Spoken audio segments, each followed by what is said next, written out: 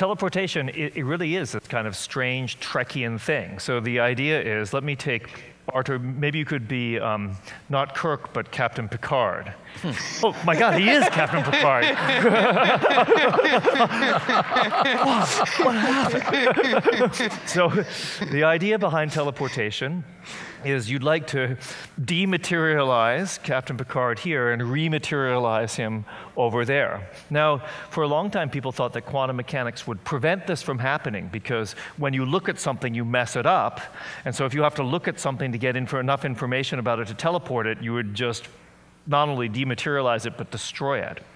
But this funky entanglement, this quantum weirdness where things that far away from each other know much more about each other than they ought to know, this actually allows you to do this. So the idea is you set up a bunch of entangled particles, you make a measurement on Captain Picard together with the entangled particles over here, and this generates information. Just a string of bits, ordinary classical bits.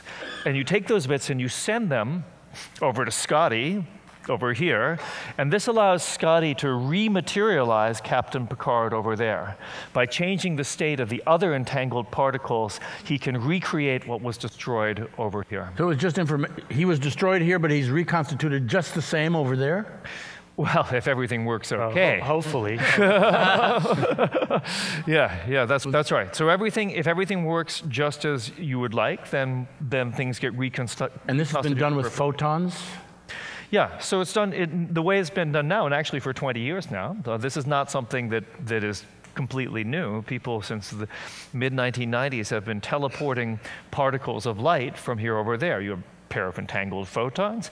You bring in another photon, make a measurement of this photon with half of the entangled pair, send some classical bits of information over here, monkey with this other photon, and voila, it is the same. And theoretically, that could happen between here and Mars or between here and the other side of the galaxy. At what speed does it happen? You have this funny feature of entanglement that our macroscopic intuitions tell us that when you make the measurement over here, something happens instantaneously over there. But that's not actually true. It's more that this quantum funkiness, this is, by the way, a technical term. I once saw James Brown in concert, and somebody said, well, James, what's going to happen next? And he said, I don't know, but whatever it is, it's got to be funky. Quantum.